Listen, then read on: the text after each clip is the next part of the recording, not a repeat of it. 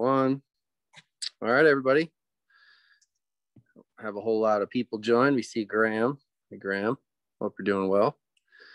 But we're going to get started anyway. And we're going to start talking about setup today. We're doing a little different version of the podcast. We are able to be in person and chat a little bit. We're doing some recording today. We're going through some steps of the NTS for both compound and recurve. And we're at that point where we're able to do more of an opportunity to do a live version where we have to manipulate training aids and talk about the real deal. So, and the setup is an important part. So that's what we're going to do. I might be back and forth chatting and working some electronics. Larry, we're going to get started and start talking ourselves through setup. Okay. I'm on then. You're on. Wow. You are on. Okay. Excellent. Yeah, so we've worked through form steps of NTS, and we've gotten to the place where we want to raise our bow. And that is defined as the setup step. And this is where we have some differences between recurve and compound. And in recurve, we're including the barebow. Frank's going to demonstrate a little bit of that thing. So let's begin by defining what we do with the compound and release aid and how our body is positioned when we do the setup step. So once again, setup step is the actual raising of the bow, the presentation of the bow and arrow to the target. So we've had our stance set. We've had the arrow knocked, hands in place, and then we've gone through a posture check from the ground up, feet, knees set back, hips tucked to take the curve out of the back, and shoulder set, head turned to the target. So now we're ready to set up. And so in the setup, we're going to lead with the bow hand, arm extended. So we're not going to do one of these. Okay, we're going to protect our shoulder position by having this bow arm extended, and it leads in the raising of the bow. The release hand, release arm follows. It's raised as a unit, like so. So it's important to note here that your hands with compound release aid are about 1 foot apart. And you cannot expand this compound bow while you're raising it. You know, the bow is just not designed to allow that. An important difference here between what we do with compound and what we do with recurve is the shoulder line. So the shoulder line, when I am presenting the bow, raising it up, my shoulder line is pointed well left of the target. So if I turn 90 degrees to the camera here, maybe you can see that. So the shoulder line is pointed well left of the target. And we have to deal with that when we're drawing the bow. We're going to have to rotate or coil that shoulder line at that time, but not while we're raising. My hips remain open to the target. Remember, I've tucked that pelvis, and if you have that pelvis tipped, then the hips will stay in position while your upper body coils as you draw the bow. So what else do we need to mention here? The arrow is pretty much in line with the target as we do this. And we're going to draw the compound in line, as we say. Eyes are focused on the target. You know, that's the last thing that we set when we're doing the posture check is head turned to the target and eyes, your vision is focused on the gold if you're shooting the colored face. So eyes focused on the target. So it looks like this. And for me, I prefer my sight, the aperture of the scope, the pin, to be raised slightly above the middle, while my bow hand is underneath the spot.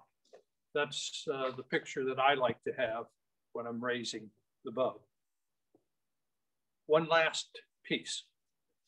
When we get raised and before we draw, we set this drawing shoulder back. So let me turn from the camera here again. Instead of having the shoulder out, we want it back. We need that shoulder back to protect it so that we use back muscles to help draw and do not overburden all the rotator cuff muscles around that ball and socket. So once again, don't leave the shoulder out, set it back. That should be the last thing you do before you draw the bow. Good. That's what I got, Frank. Yeah, trying to get Linda into the meeting. She's having a hard time. Well, it'd be nice if we let Linda in. I know, we better let Linda in.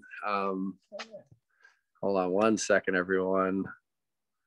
Let me just take care of some things here real quick. Yeah, technical difficulties. Yeah, well, We're you know. learning as we go. When you're doing things that are live, it has these, we have these moments, so we should be good. Yeah, I'm still learning on sharing screen. It's funny. Yeah. All right, Linda, hopefully you get this link that I'm sending here momentarily. You can join in so that I can start chatting about Yeah, you want to do your barebow. Well, I mean, it's really not that much different other than shoulder alignment.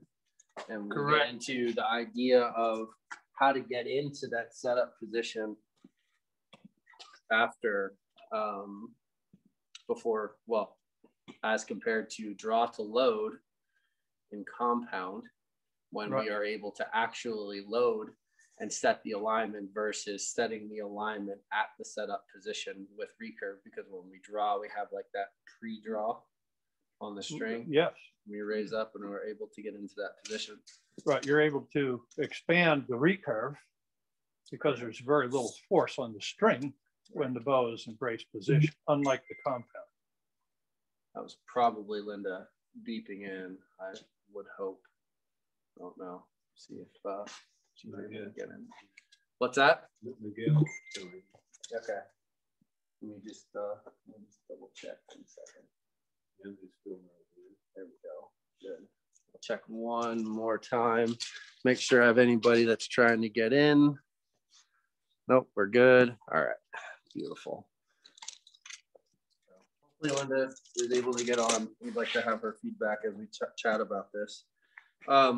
So again, getting into the setup with Olympic recurve and or barebow, the setup is essentially the same for both. There really shouldn't be any other issues. The only difference to consider in barebow is string walking. You know, and what string walking is for people who are not familiar with barebow, is on a barebow tab, a 3-finger under tab, we have hash marks. Those hash marks identify a distance, which is called a crawl. So you always start with the tab up against the knock.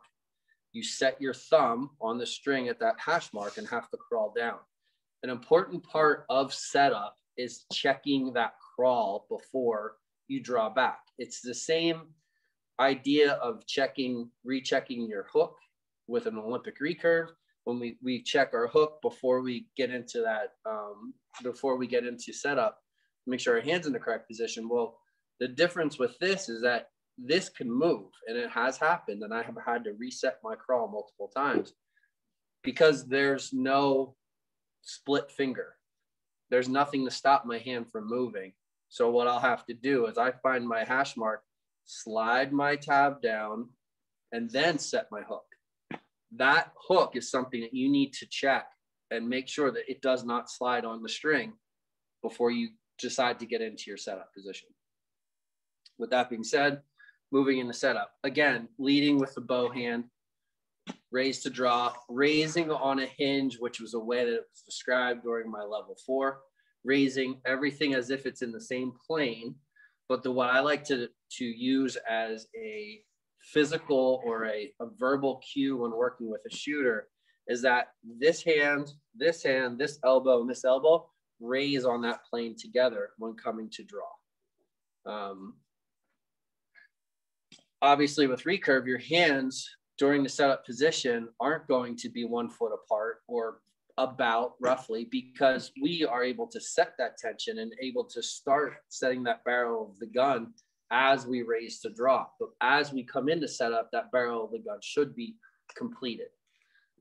Admittedly, learning NTS, that was probably one of the most difficult things for me, because I don't know if I ever understood that how important keeping the hips over the heels was in regards to the core engagement. I think that's a very important step that is often missed in the teaching or learning of recurve archery. So that's when you keep those hips open to the target, and you're not allowing those hips. So in this instance, and I used to do this, I'm going to show it to you. I used to do this to set the alignment. Mm-hmm. Do you see how I turned at my hips as compared to raising with the arrow in line with the target compared to this? You see the difference between the two movements. There's still maybe a little tiny bit of hip movement. Hopefully not. That's one of the things that we're working on. Right. If you rotate your hips, your legs remain like Gumby legs. Remember the little Gumby rubber figure? Yeah. So here, you can see those hips move compared to. Yeah, so we want the core to rotate, but the hips to remain open to the target. Now, keep the curve out of the back. Yeah, that enables you to keep the quads engaged, keep the glutes engaged, turn engaging the core to draw your bow, and ultimately allow you to get more holding weight into your back. So the full setup for me looks like this. Setting that barrel of the gun, probably 2/3, 3/4 of the way drawn here. It's a very big adjustment when you don't do it correctly. It takes some significant amount of time to get used to it. And a lot of times, because it could be almost uncomfortable in the beginning, a lot of shooters sort of skip some of those steps. You have to stay the course to get used to it. That importance of raising on that platform, that same hinging up and remaining is super, super important in order to get into your back. So for me, hook, quads, glutes, posture. When I raise, turn to core. I put my palm of my hand over the target face here at 18 meters, typically. As I draw to load, coming down just below the chin, an Olympic recurve, you're within an inch of the chin. I come and then I elevator into my barebow anchor. Mm-hmm. So that position at setup allows that barrel of the gun to be maintained. You start it and it stays. Mm-hmm. A lot of recurve shooters oftentimes draw in a similar fashion to compound, where their shoulders are actually pointed. Their shoulder line is still pointed to the left. So when they get the full draw, those shoulders end up parallel to the arrow, or sometimes not even in a different angle. And I can and I'll show you what that would look like. Right. So shoulders are pointed left now, but shoulders are still pointed left. Yes. So that's a compound setup, what you're just showing here right now. Yep. And with the recurve, because you're going to load to peak weight, you got to have that shoulder line rotated now. Set that shoulder line in line to the bow hand. Yeah. Yep. Because you've got to set that bone line to carry the full load of the bow, the peak weight of the bow. Yep. Right. And we want the bone line to do that. Correct. And we don't want to rotate that shoulder line under the high load. So, and the difference to explain, and Linda has talked about this before, the difference between compound and Olympic recurve, and why that shoulder line, specifically this shoulder, is different, is because in recurve, you're holding more weight at full draw versus in compound, you don't have as much pressure on this front shoulder as opposed to the in the recurve, because of the amount of tension at full draw holding full peak weight of a recurve. So let's switch real quick.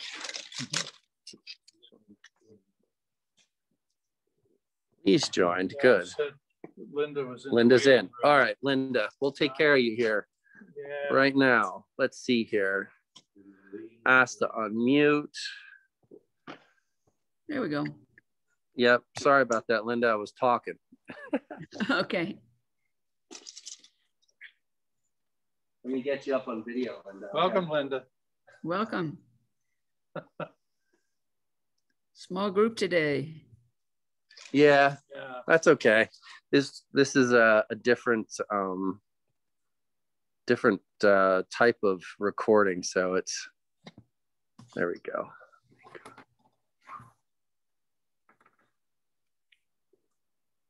Let me see what I can do. Oh, I know what I had to do.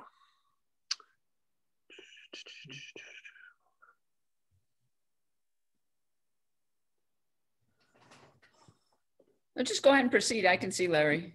Yeah, go ahead. Yes, Linda, we went through major differences in the setup position regarding shoulder line mostly between compound and recurve and barebow together. So that's something you might want to elaborate on. And if you repeat some things we already said, that's okay. It should be repeated. So, yeah. So what are the major differences between the two disciplines? As far as setup? Yes. So setup for the recurve, you'll have what we call barrel of the gun, which is the bow arm wrist through the bow arm shoulder to the draw side shoulder is a straight line. We fondly call that barrel of the gun. Right. So they're kind of going to look like a triangle at that point. And then the compound, their shoulder line is going to still remain the same as their hips and their feet, whatever their open stance is that they're using. And then as they draw, they're going to coil and draw with the big muscles of the back and set that straight line during the drawing process. Since the compound has to remain at brace height when you lift the bow because it's a pulley system, there's no way they can have barrel of the gun at setup. Right. Yeah. Demo your barrel of the gun facing that direction.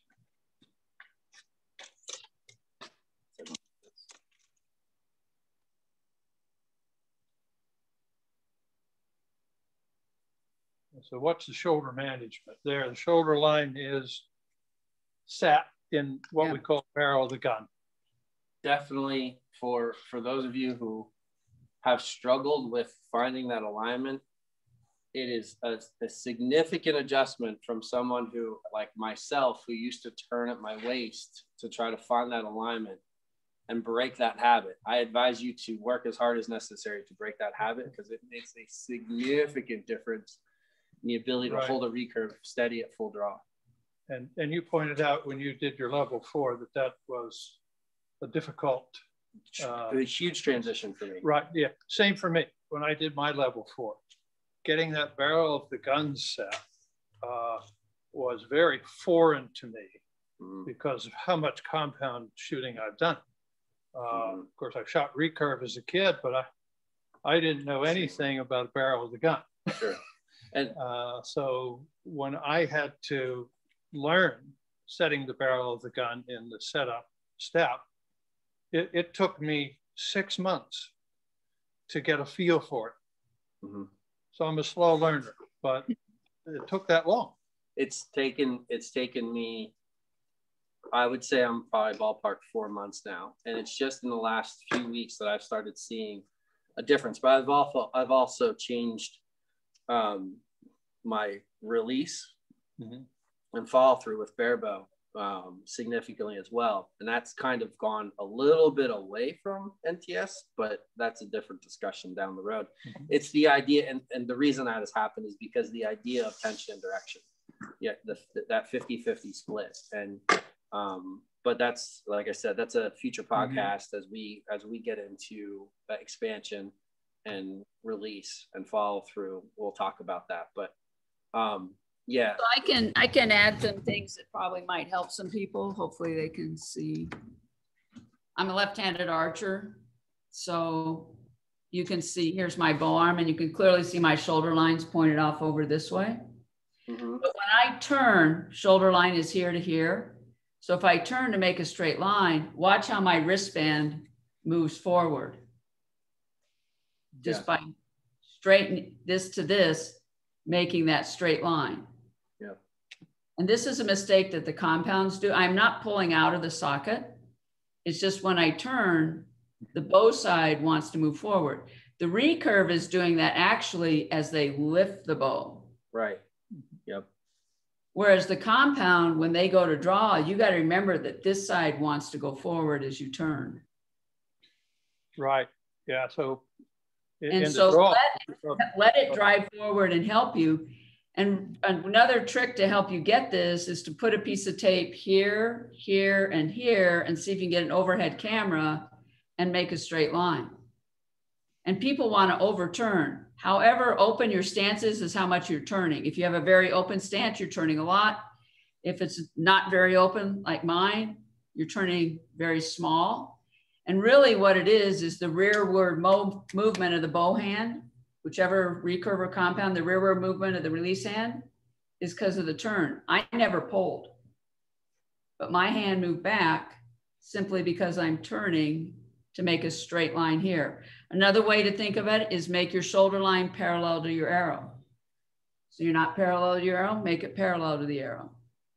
But you turn as a unit. The biggest mistakes that happen is people that want to drive this shoulder forward, exaggerating, and drive that shoulder back. You're going to get hurt. It's a simple little turn. But let the other side drive forward. Because that's what he wants to do. Yeah, I would say most compounders, when they go through the draw stroke, neglect the bow shoulder. They don't coil their torso and get that shoulder line parallel to the arrow. So they don't set the bow shoulder with any kind of firmness. It's just neglected. Yeah. And so their follow through then shows that. Actually, both disciplines fail to set the bow shoulder, and whether it's set to set up for the recurve or the compound drawing, they fail to set that. And then the minute the load hits, it comes up. Right. And now you're compromised. So you really have to get tight underneath here with the triceps and make that tight. So when the load occurs, it won't want to ride up. Yeah, that could also be that front shoulder running up can become, with a youth shooter, indicative of their draw length. They're growing, and that's where they start to compensate. If they already had a weak section of their draw cycle, you'll see that shoulder start to creep up because what do we stress? No head movement, consistent anchor, bringing the release to the face. Well, if they continue to do that, but if they're a growing individual, this could start going like this. Yeah.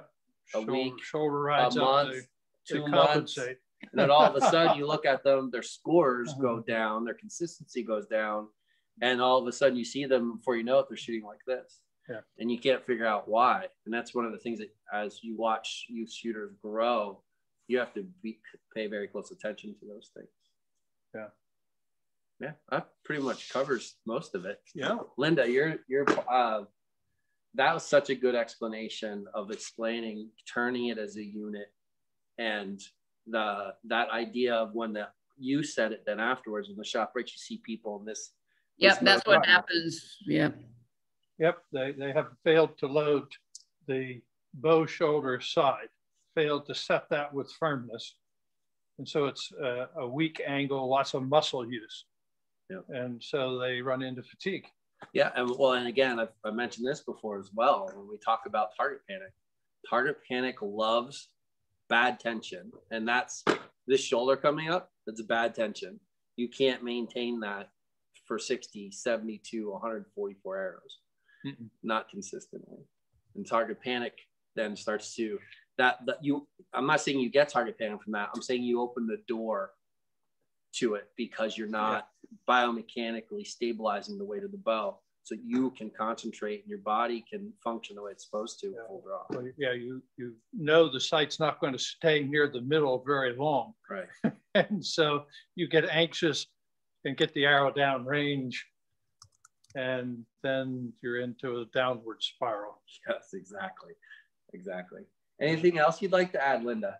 Well, we just had a question that said, when coaching a beginner, do you teach raise and rotate as two separate actions when they become familiar with the action and convert it into one motion? Yes and no.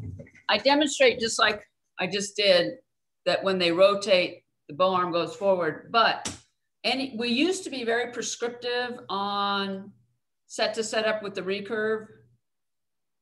And I'm assuming this question relates to the recurve. We used to be very prescriptive about it, but now we go with, at the completion of setup, have the barrel of the gun set. That's the number one goal. Completion of setup, that barrel of the gun that Frank demonstrated there with his recurve has to be set with a recurve.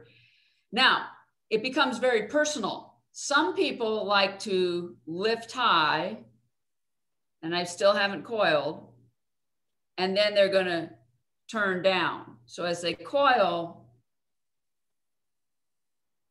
they're going to lift high, and it's just easier for them to turn at the top.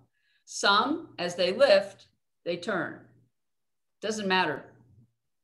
But as long as they hit the barrel of the gun at the completion of setup before they draw. Right. And the barrel of the gun has to be set before you put the full load of the recurve bow onto your bones. Yep. So for the national training system, the draw step becomes very small. Most of the quote opening the bow, string moving back is at setup. Okay. Yeah, I think you also I think maybe part of that question may have also been toward younger shooters.